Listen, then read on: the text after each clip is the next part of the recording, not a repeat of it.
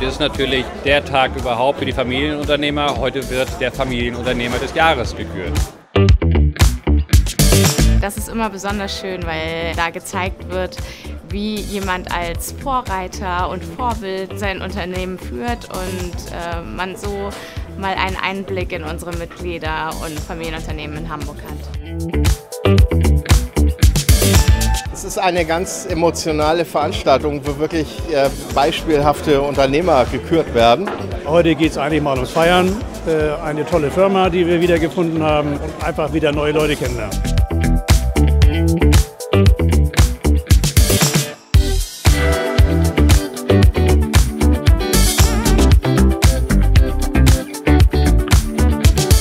Das ist ein sehr bewegender Moment nach über 20 Jahren Unternehmertum, so eine Anerkennung zu bekommen auf so einer Bühne, so viel Wertschätzung und ganz viele langjährige Wegbegleiter, die heute hier sind. Ohne so viele brillante Köpfe und so viele wahnsinnig engagierte Wegbegleiter ginge das gar nicht.